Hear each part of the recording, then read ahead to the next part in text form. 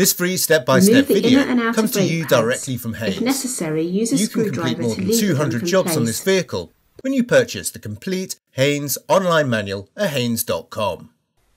Apply the handbrake. Prise the plastic covers from the wheel bolts where applicable.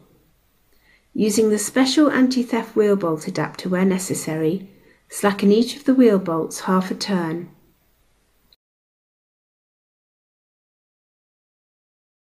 Position the jack head under the reinforced section of the dorsal flange. Raise the vehicle until the wheel is clear of the ground. Support the vehicle with an axle stand under the reinforced section of the sill flange.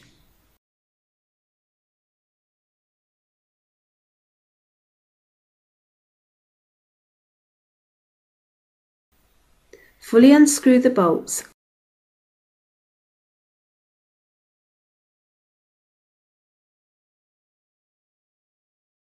and remove the wheel.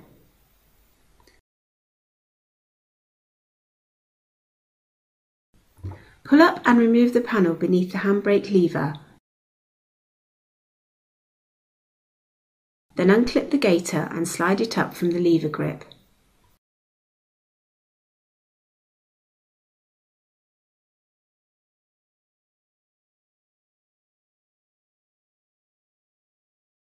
Slacken the cable adjuster nut anti-clockwise to remove all tension.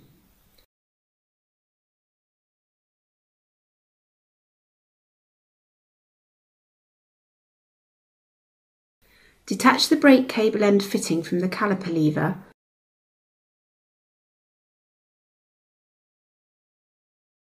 then prise out the metal clip and pull the cable from the support bracket.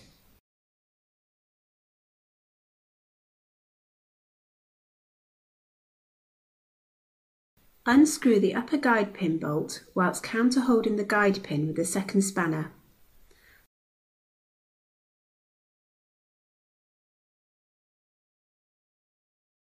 Unscrew the lower guide pin bolt in the same way.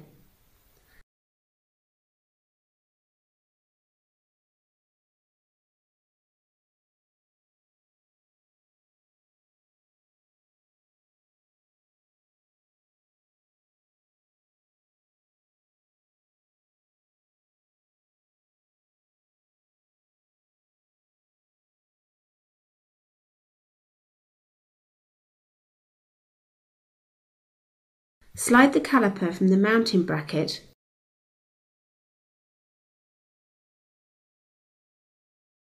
then suspend it from the coil spring with wire to prevent straining the rubber hose. Remove the inner and outer brake pads. If necessary, use a screwdriver to lever them from place.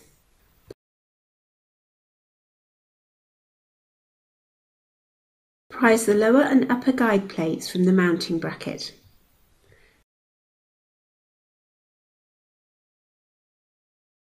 Measure the thickness of all the brake pad friction material. If any pad is worn down to 2 mm or less, all 4 rear brake pads must be renewed. If new pads are to be fitted, the piston must be pushed fully back into the caliper. To prevent any dirt particles from being pushed back up into the hydraulic circuit, clamp the flexible rubber hose.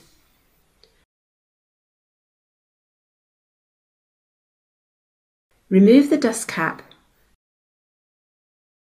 Fit a spanner over the bleed screw and attach a plastic tube leading to a suitable container. In order to retract the piston, it must be rotated clockwise at the same time as being pushed back. This is best achieved with the piston retraction tool, although it can also be done using circlip pliers, pushing and twisting at the same time. Open the bleed screw and retract the piston fully back into the caliper. As the piston comes to a stop, close the bleed screw. Once the piston is fully retracted, unscrew it slightly until the next piston cutout is visible through the caliper.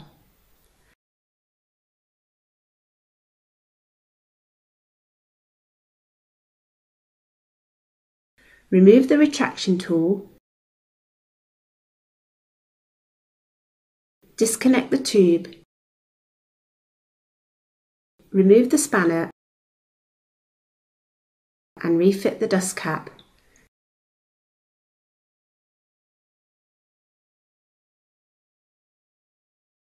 Don't forget to remove the hose clamp. Clear the piston face, caliper and mounting bracket with brake cleaner and a brush.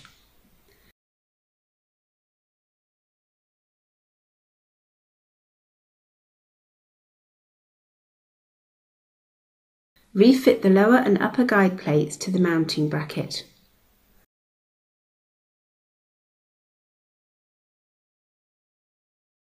Apply a thin smear of high temperature grease to the pad contact points on the guide plates.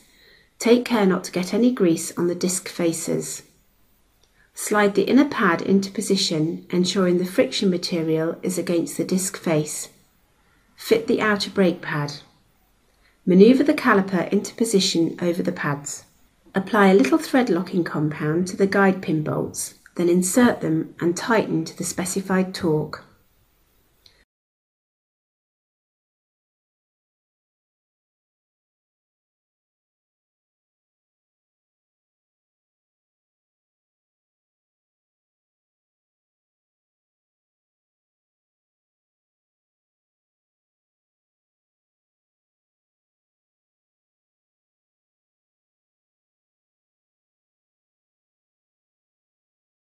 Feed the handbrake cable through the support bracket and secure it with the metal clip.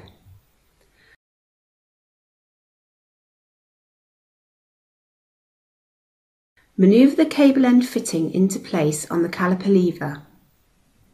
Repeatedly depress the brake pedal to bring the pads into full contact with the disc.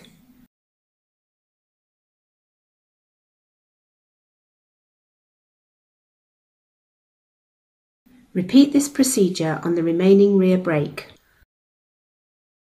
Fully apply and release the handbrake 5 times. Then with the lever set on the second notch of the ratchet mechanism, rotate the cable adjuster nut clockwise until a reasonable amount of force is required to turn each wheel. With the adjustment complete, slide the gaiter over the lever and clip it into place.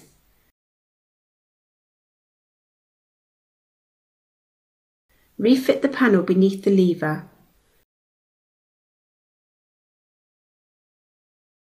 Check and top up the brake fluid level.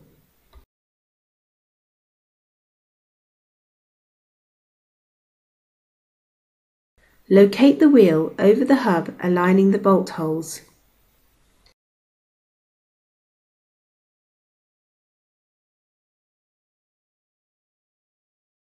Insert the retaining bolts and lightly tighten them.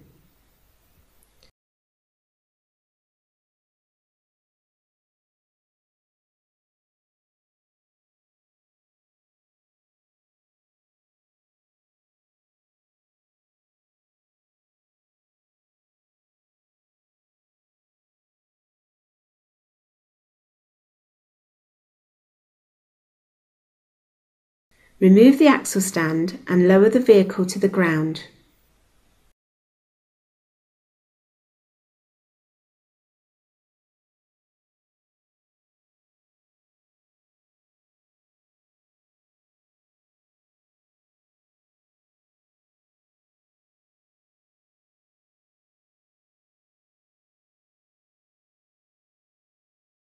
Tighten the bolts to the specified torque.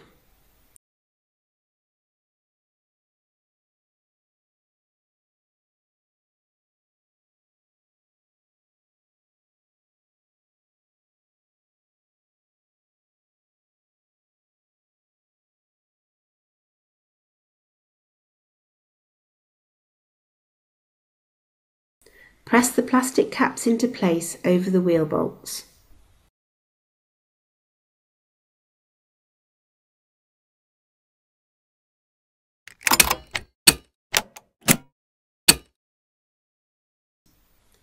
Remove the inner and outer brake pads. If necessary, use a screwdriver to lever them from place.